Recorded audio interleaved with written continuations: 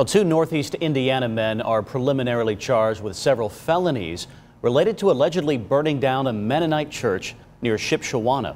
Our Corinne Rose just got back from that devastating scene. She's here with the very latest on the investigation. Corinne. Brian, investigators say recently installed security cameras on the Rosewood Fellowship Church helped tie the two men to the arson. Early Thursday morning, the conservative Mennonite church began burning, and even as fire departments worked to put out the fire, the only thing members of the congregation could do was stand by and watch. Officers say the security video showed two men pull up in a black Jeep and spend more than an hour inside before leaving.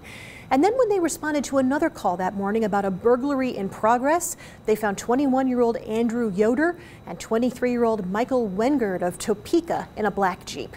They took them in for OWI and having an outstanding warrant, and then realized that church items were in the car.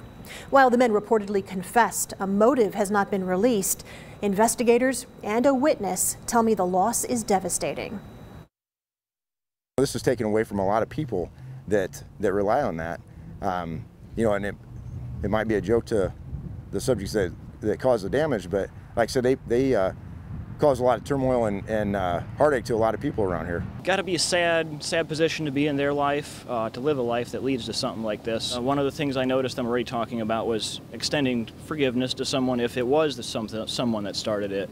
And that was while it was still in flames. So I think that's a pretty good testimony for the church. I don't know if you saw the sign down there. It says the church burned, but the cross still stands. So that's kind of where they come from here, what they would like the community to see.